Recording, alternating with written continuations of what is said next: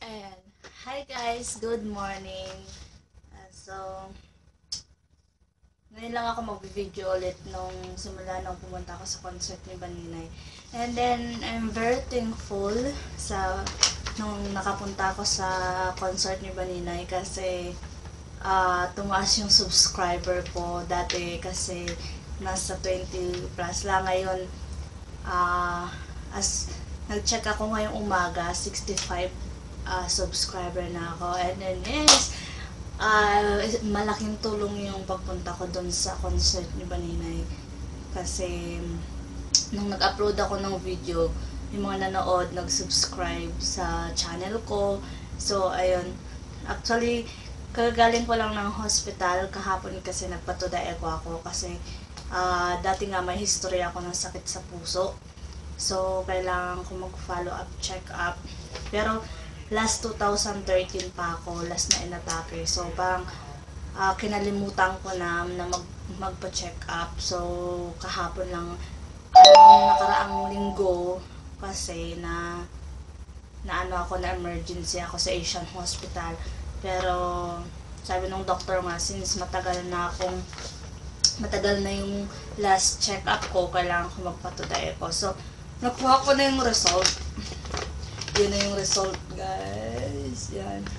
Yan na yung result. So, ang nakasulat dito, okay naman siya lahat. So,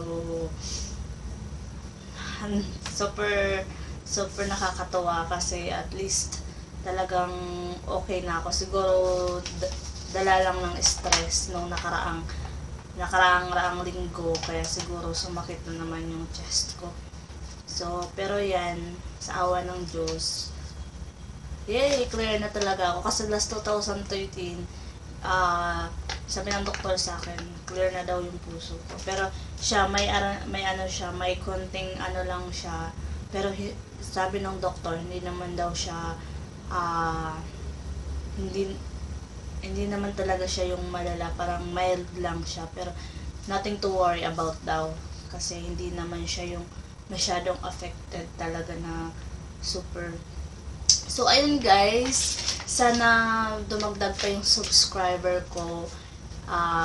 Pag nakaabot ako ng 100 subscriber, since nag-start pa lang naman ako, so sabi nila kailangan mag-invest. So,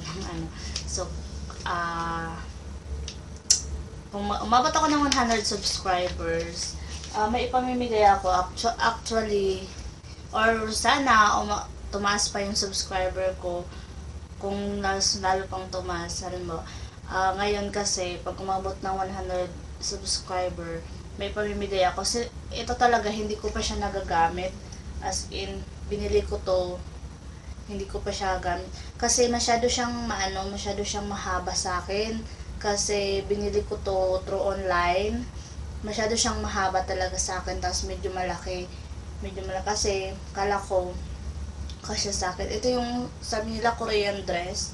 So, binili ko siya ng worth, sabihin ko pa, sa online shop, binili ko siya ng 600. So, ayan, 600 pesos. Pero, gusto ko sana siya, kaya lang masyadong mahaba sa akin. So, ipamimigay ko na lang, pag umabot ng 100 subscriber yung channel ko, at ibibigay ko to, and then gagawa ako ng panibagong video kung sino yung makukuha ko pag abot na ng 100 subscriber ko. Tapos mag-comment lang kayo, pamimigay ko to. Tapos eto din, actually madami akong damit na hindi nagagamit, nagbibili lang ako ng bili. Pero pag dating dito na hindi ko siya nagustuhan, kasi pag bumibili ako ng damit, hindi ko siya finifit. Kuha lang ako ng po. Tapos ito naman, actually, binili ko to kasi uso siya eh. Uso to. Hindi ko talaga carry yung labas, yung ito lang, yung tube, yung parang tube lang. Tapos yan, hindi ko carry lumabas nung nakaganon lang. Yung naka-tube lang. So, hindi ako yung yung nahihiya ako lagi kasi feeling ko, hindi naman ako maganda para maganda. Actually, hindi naman talaga maganda, ganyan-ganyan, di ba? So, yan, pamimigay ko na lang siya. Nakalimutan ko na kung magkano bili ko nito. Tsaka saan ko to nabili. Hindi ko na maalala. So, pamimigay ko siya sa sa 100 subscriber ko. Pag 100, kasi kanina check ako 65 subscriber pa lang eh. So, sa 100 subscriber ko, pag nag 99 subscriber na ako, gagawa ko na another video. Tapos, comment na lang kayo doon. Tapos, pipili na lang ako ng tawag dito. Pipili na lang ako ng mananalo para dito sa dalawang mananalo. So, papaship ko na lang sa inyo. Tapos, i-comment nyo lang kahit yung halimbawa Facebook page nyo, ganun. Or kukontakin ko na lang kayo para actually hindi naman to gaano kaya expensive, pero since hindi ko talaga siya nagagamit, so actually meron pa sa sa drawer ko. Yung iba nga binigay ko na sa pinamigay ko na kasi ganun nga, nagagalit nga mama ko kasi bili ako ng bili. Tapos hindi ko naman siya ginagamit kahit nga bags. Madami ako actually sa bahay na sira-sira na nga yung karamihan. Kasi nga bili ako ng bili. Ayun. Guys, thank you very much po, especially kay Baninay kasi dahil sa kanya nung pumunta ako ng concert niya, tapos dumami yung yung subscriber ko. And then doon ko talaga na iba talaga yung mukha ni Baninay sa personal, tsaka sa TV or sa video. Ang ganda niya sa personal, tsaka si Aura, si Doc Aura, maganda siya. Tapos super bait nila, very accommodating sila pag magpapapicture. Sila Vivory, sila yung actually nakapapicture ako. Nakita namin si Vivory palabas na, tas yung nag-aabang na kami ng Grab.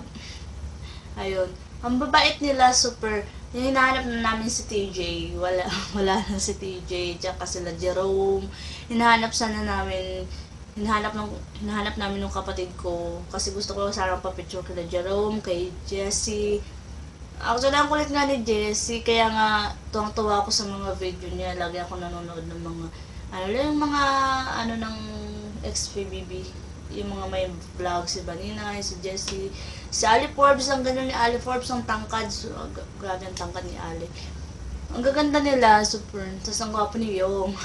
Tapos si Vibery, ako sa kanila, yung season nila, super hanga ako kasi sila, kahit nasa outside world na sila, super magkakaibigan pa rin talaga sila. So ayun, sobrang sobrang tawag dito, sobrang mga close sila, kaya nakakatuwa yung mga ganong magkakaibigan na super tsaka lalo si Baninay, ang dami nagpapapicture ka Baninay, talagang nakipag ako sa Baninay papicture, sabi sure super accommodating niya talaga, kahit ang daming tao, parang siya, yung lagi siyang naka-smile, talagang super genuine siya, super bait niya talaga, as in. Tapos ang gwapo ni TJ nung nagulat nga kami. Tapos si Kuya Will, actually yun yung hinahanap ko doon. Wala siya kasi may sakit. Actually, nakita ko na siya sa vlog bago ako pumunta ng concert. In-expect ko na wala talaga si Will sa Pilipinas kasi alam ko talaga may sakit siya kasi nakikita ko sa vlog niya may sakit nga siya. So, ayun. May nag-message si Will na kay Baninay. Tapos yung closing remarks na yung kumanta si Baninay ng yung kinanta ni sa isang pangarap, yun ba yung title nun? Super naiyak ako, as in super naiyak ako. Ewan ko ba, yung parang kahit hindi mo siya kilala, ay hindi kanya kilala, kasi kilala ko siya eh. Pero hindi kanya kilala or hindi kanya, kahit hindi kanya kaano-ano, isa ka lang fan. Pero yung, ewan ko ba, yung sobrang proud na proud ako sa kanya. Super akong humahanga kay Baninay. Totally performer talaga siya, as in, yung mga pinakita niya talagang wow, napapaganon ako sa ano niya, sa mga performance niya. Sabi ko, ang galing niya kumanta, ang galing pa sumayaw. Talagang super talented talaga si Baninay. Super, as in. Sabi ko nga sa kanya, sabi ko nga sa sarili ko, sabi ko, malayo pa mararating nito ni Baninay kasi super talented na tao, tas mabait pa talaga, down to earth na tao. So, ayun. Kahit ako, fan niya lang, pero yung achievement niya, napapango talaga ako.